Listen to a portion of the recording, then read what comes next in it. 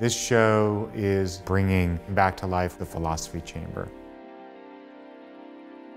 Between 1766 and 1820, Harvard assembled this wide-ranging collection, a kind of cross-section of 18th century art and material culture. And this material, which was largely donated by alumni and supporters around the world, was brought together in one room that was called the philosophy chamber. The room is named for natural philosophy, which brought together all the sciences that we think about separately today: chemistry, physics, astronomy. The first works to enter the collection are these teaching tools, big machines to create electricity, models to show how the planets move, specimens to learn what minerals are. They make a decision to start adding more and more art to that collection, which becomes the kind of backdrop against which generations of students learn science, with these New England merchants hovering over you.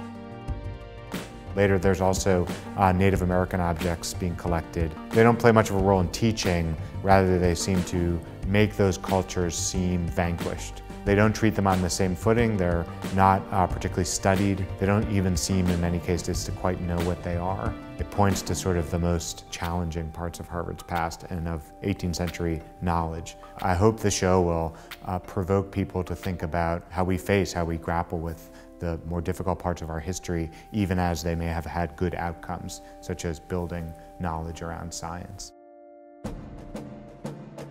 This room wasn't just a picture gallery or a treasury house of static objects. It was a very live, almost laboratory or workshop-like space where people were convening around objects. It was an assembly point for artists and scientists and scholars and advocates of revolution. The who's who of early American art and history. John Singleton Copley, Harvard's one of his biggest patrons.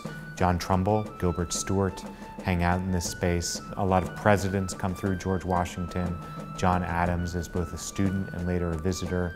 Writers of the time, Native American leaders. So it really was a landmark of New England. It becomes a space where Americans are asserting themselves as a kind of global power. What we think of as sort of provincial Boston in the colonial period was anything but. It was very much connected to things happening in all corners of the world. This was one of Harvard's first collections. It's an early example of a teaching cabinet or teaching collection where objects are being acquired specifically for the purposes of teaching and research. In 1820, that collection was dispersed to various campus and Boston museums. And now, almost 200 years later, we're bringing the small portion of that collection that survives back together.